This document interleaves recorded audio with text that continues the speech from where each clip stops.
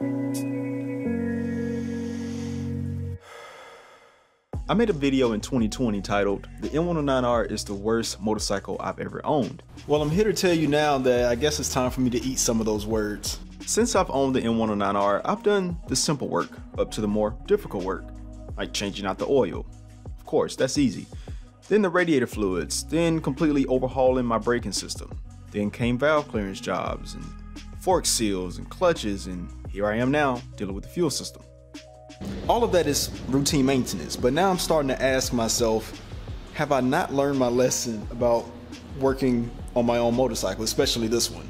When I made the video, the M109R is the worst bike I've ever owned, that was about the transmission issues that these bikes have, and I bought one that had that problem. It wasn't this one, but it involves spending $2,500 to fix it, and at the time, I didn't have that money, nor did I have the know-how to fix it myself.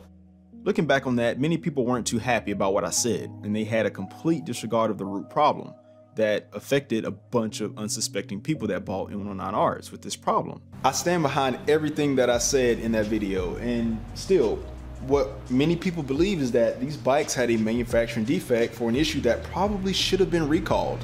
The transmissions in the early years on the 109s, they were weak, and eventually those components were upgraded.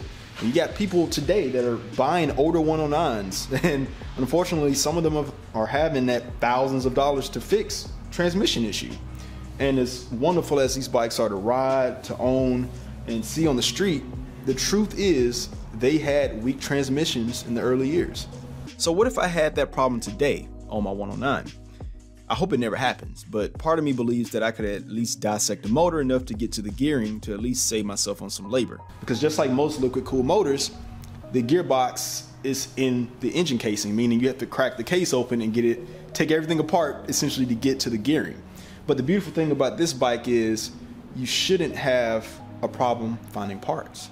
Suzuki started producing the M109R in 2005, and it is still available for purchase brand new despite having any major changes. And there was a small visual refresh in the styling in 2010, and then Suzuki introduced the Boss versions in 2014 going forward. This is pretty much their blacked out version, right? But outside of refining the motor, making, I guess, bad components better like the transmission, all M109Rs are essentially the same, other than, I guess, color and whether or not they have chrome or black. I've always been vocal about wanting to see a new 109, not necessarily from a visual perspective, but I also want to see more power. Also more technology like ABS and traction control, maybe variable valve timing, and also saving weight. If you don't know, this bike weighs almost 800 pounds. It is not a light bike, but I can tell you that experience riding this bike has prepared me to ride many other bikes out there. But we know Suzuki has the capability, but other than emission standards, I'd like to think that the 109 and the technology that's in this bike, Suzuki is basically gotten their money back from the R&D because they made the same bike for 15 years. What sparked my initial comments about wanting a new 109 is from riding newer machines like the Ducati X Diavolo, newer Indian motorcycles like Chief and Challenger, having unfiltered access to the new Rocket 3, and also owning, personally, a V-Rod Muscle.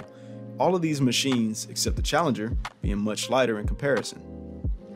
Those are just my own thoughts, and of course you got people out there that think this bike is perfect the way it is and that Suzuki doesn't really have to make a new 109. They can just keep making the same bike over and over and over again and just changing the paint. That's it. But you can look at it like this also. If it's still selling, why would you change it, right? If it ain't broke, don't fix it.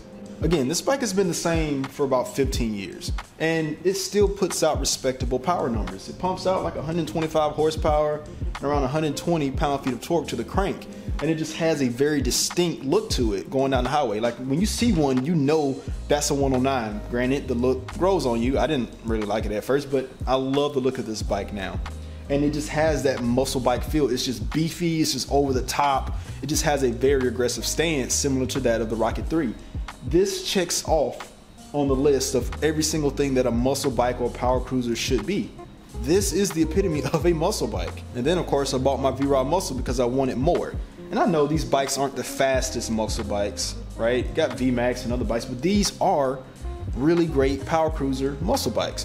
When I bought the V-Rod Muscle, it messed up my mind even more and just put me in a weird place, you know, on which one I like more, and just riding muscle bikes. I just fell in love with them even more. But the difference between these two bikes now is that this bike was produced for 18 years and it's discontinued now. And this bike was produced so far for 15 years and it's still in production. And I made comments about Victory Motorcycle and how parts for that motorcycle might be difficult to find in several years once Polaris has stopped support. Definitely check that video out if you have not already. I'll leave a link at the top right. I don't think I'll ever have an issue trying to find parts for this motorcycle. It has 15 years and counting worth of new and used parts. And I can say the same thing about the V-Rod Muscle. Harley-Davidson, again, it produces a motorcycle for 18 years, and if tomorrow Harley-Davidson decided to stop support for the V-Rod Muscle, I am very confident that the aftermarket would step in and fill in that void. If you didn't know, the global support for V-Rod is insane. There should be no problems finding parts for that bike. And I could say the same thing about the M109R as well. Here's another example. This is my 2009 Pontiac G8 GXP. Looking at it now, it's very dirty. There's snow flurries out in the air, it's raining, and I need to wax it again. But I do daily drive this car. It is not a garage queen, but it is also one of 1,829 G8s ever produced in this spec in the entire world. And it has a naturally aspirated V8 pushing 415 horsepower and 415 pound-feet of torque to the crank. I love the way that this car looks, and it is a wonderful car to drive.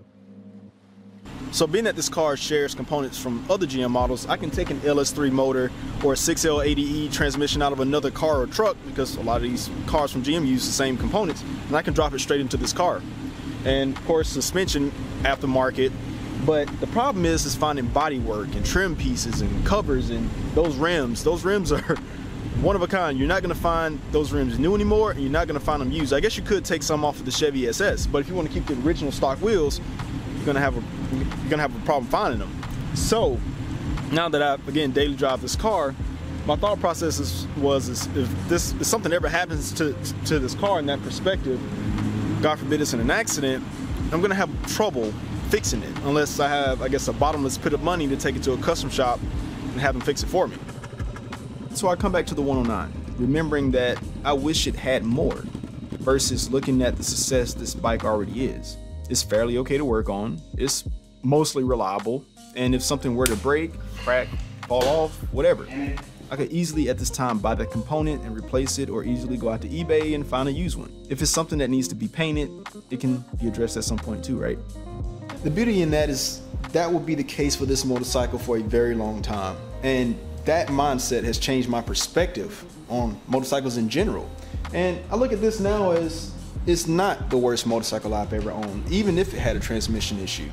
It's more probably the best motorcycle I've ever owned to date. And as I continue to work on this bike and take stuff off, break stuff, learn how pieces connect, changing old components out like the rubber brake lines and changing it to steel braided, right?